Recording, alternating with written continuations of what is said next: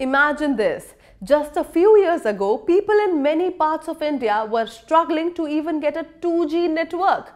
Videos would take forever to load and sometimes even sending a message was tough. But today, the story has completely changed. Almost every district in India has 5G, the fastest mobile network, connecting even the remotest corners of our country. So hello and welcome. You're watching Next IAS English. Today we are going to talk about this incredible digital journey and the inauguration of India Mobile Congress 2025. So let's get started. Prime Minister Narendra Modi addressed the India Mobile Congress 2025 in New Delhi. It's one of the biggest technology events in all of Asia, a place where innovation, ideas and technology come together under one roof. Now let's take a moment to understand what exactly is the India Mobile Congress or IMC.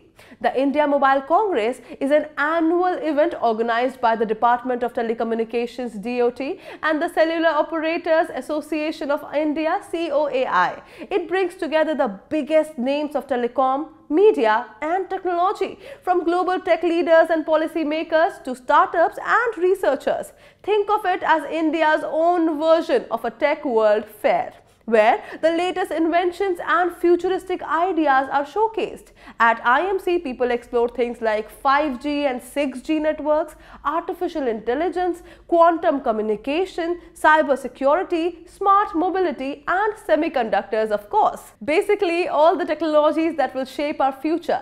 This year's theme was Innovate to Transform, highlighting how innovation can help make the world better. The 2025 edition was huge, more than 1.5 lakh visitors, 7,000 global delegates, 400 plus companies and 800 speakers from all over 150 countries participated. Delegations even came from countries like Japan, the UK, Canada, Russia and Austria. So yes, IMC 2025 wasn't just an Indian event, it was a global one, showing how far India has come in the tech world. The Prime Minister began his speech by welcoming everyone, from scientists and researchers to young startup founders and industry experts. He said it was heartening to see so many young minds working on crucial subjects like fraud prevention, quantum communication, 6G and semiconductors. He said these bright young innovators are proof that India's technological future is in safe hands.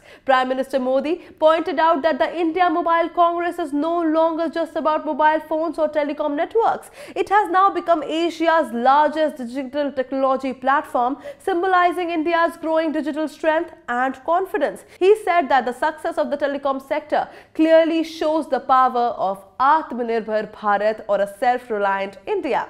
There was a time when people laughed at the idea of Make in India. They thought India could never create advanced products or lead in high-end technology. But today, that doubt has been wiped out completely. He proudly said that the country which once struggled with 2G now enjoys 5G in nearly every district, and he backed this up with stunning numbers. Electronics production has increased 6 times since 2014. Mobile manufacturing has gone up 28 times. The mobile exports have increased 127 times. This massive growth has also created millions of jobs. Prime Minister Modi shared that one major smartphone company now works with 45 Indian suppliers, which alone has created about 3.5 lakh direct jobs. And if you add the indirect jobs, the number is much higher.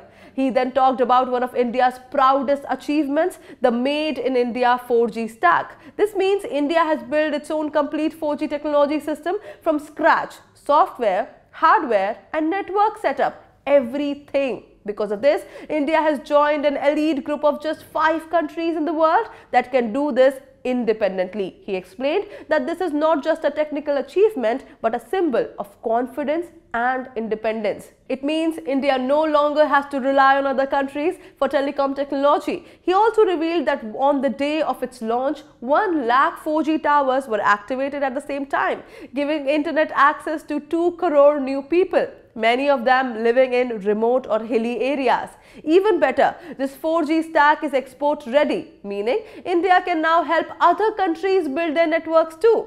Prime Minister Modi said this will play a big role in achieving the India's 6G Vision 2030, which aims to make India a world leader in next generation connectivity. The Prime Minister also mentioned how India needed new rules to match its modern digital growth. He highlighted the new Telecommunications Act, which replaces very old British-era laws from more than a century ago. This new law is designed to make things simpler, faster approvals, easier permissions, and smoother business operations.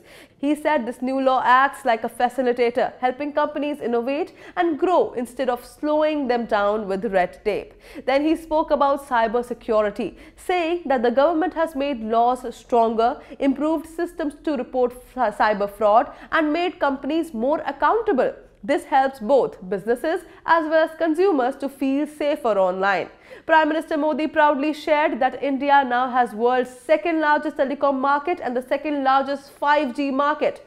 But what truly makes India special, he said, is our manpower, mobility and mindset. India's youth are not only skilled but also creative and confident. In fact, India now has the fastest growing community of developers, the people who build softwares, apps and digital tools. He also gave an interesting comparison. The cost of 1 GB of data in India is now less than the price of a cup of tea. That's why India ranks among the top countries in the world for internet data usage. He said digital connectivity is no longer a luxury. It's now a basic part of everyday life of every Indian. Finally, Prime Minister Modi gave a very powerful message. This is the best time to invest, innovate and make in India. He encouraged global companies and startups to come to India, build in India and grow with India. He said the combination of the speed of startups and the scale of big companies will drive India's next wave of progress. He ended by saying that wherever the world faces a technological challenge in telecom, electronics or semiconductors, India has the power to provide solutions. In simple words, India Mobile Congress 2025 wasn't just a tech event. It was a loud and clear message to the world that India is ready to lead the digital future with innovation, self-reliance and the energy of its youth. And that's it for today. I'll see you in another deep dive video. Until then, bye-bye. Take care.